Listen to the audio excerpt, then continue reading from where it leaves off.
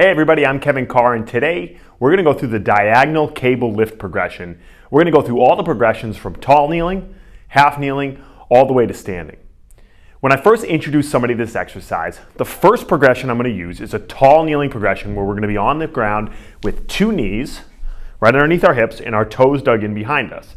This is going to be the most stable entry-level position because the client really only has to stabilize in the sagittal plane.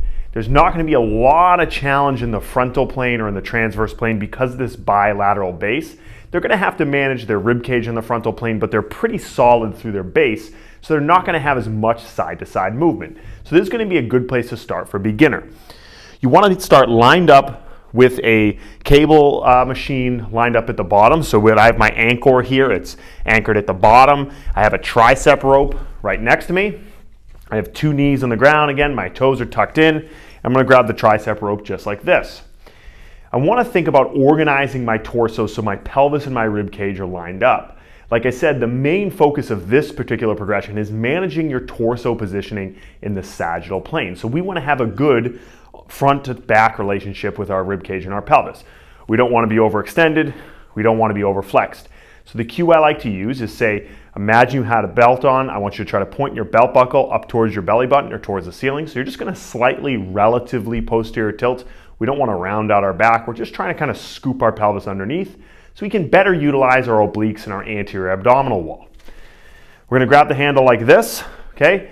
I want the client to follow the handle with their eyes and their head, so they're going to get some slight thoracic and cervical rotation, but I want them to try to stay as quiet and as still as possible from the bottom of the rib cage down. So they're going to think about squeezing their glutes, maintaining tension in their torso here.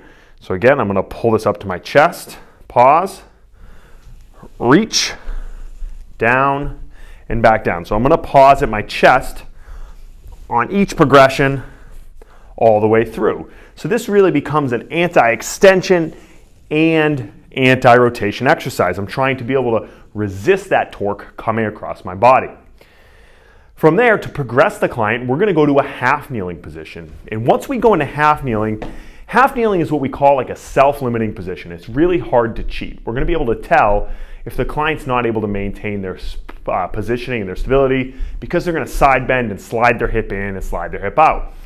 So I want this inside knee down, and that's going to cause a big challenge in the frontal plane to this downside hip because the natural tendency for the client is going to be to side bend. So again, I want them to tuck this back toe in. I want them to think about same thing with their pelvis, almost kind of tuck it under a little bit. They're probably going to feel a little bit of a hip flexor stretch on this downside hip, squeezing their glute nice and tight and keeping their rib cage down. Now, again, this is much more of a transverse and frontal plane stability exercise because of this offset half kneeling nature that we're in. So I'm holding here. Again, follow the tricep rope with your eyes. You're going to bring it up to your chest. Reach, chest, down. Chest, reach, chest, down. And again, we're going to get some slight thoracic and cervical rotation, but I want to stay as quiet as possible through my lower half. Again, if you're doing this in half kneeling, you would obviously have to do the other side. So I would turn face the other way like this and then work on my other hip. So we want to make sure that we're going from both directions. From there, we're going to start to progress our way upwards. So when we're progressing, we're just slightly adding joints. We're moving our way up from the ground. And now we could progress an athlete to what we call an iso split position. So I'm just going to elevate my knee 1 or 2 inches off the ground. So I'm in kind of an iso split squat and hold here, okay? This is going to, challenge the lower body strength isometrically, as well as more frontal and transverse plane stability. That might be a great option for an athlete who needs to be in a split position a lot in sports and is strong through their lower half, so they can be able to hold that position effectively. But you might have someone who struggles in that position or doesn't feel great, so it's perfectly fine to just skip that and move up to a bilateral stance and standing. So I'm going to get this pad out of the way.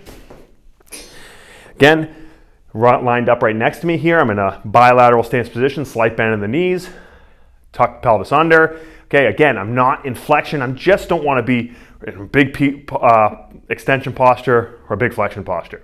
Okay, I just want to be able to feel those abs a little bit. We're going to come here, bring it up to my chest, reach, here, and here.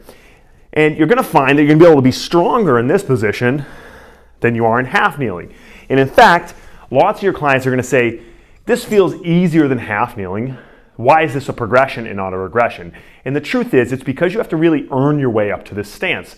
We want to see that people are able to maintain their positioning in the frontal plane in that half kneeling position before they're able to start to use more load in this bilateral stance here. They're going to be stronger here. They're going to be able to put more weight on the cable machine.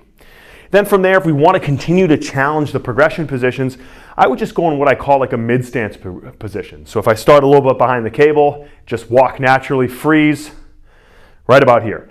On my back toe, soft front knee, just like you're in your mid-stance. Now again, we're starting to challenge that frontal plane stability of the pelvis. This is a really good drill I like to use with runners who might struggle and have that lateral hip tension, lateral quad tension that you get from lots of gait, lots of repeated steps that sometimes happen when they have trouble controlling pelvic position.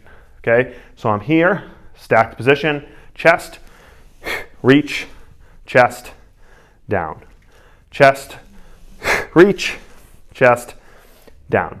Now you don't need a lot of weight. That's about 15 pounds on there. Most people are going to be anywhere from like 10 to 30 something pounds on there because again, it's not really an upper body exercise as much as it's a trunk and stability exercise. We want to make sure they're able to maintain the position and resist that cross-body torque that we're bringing across with the handle. So give those progressions a try. Thanks for watching. If you want us to go over some other exercises in the future, let us know below in the comments.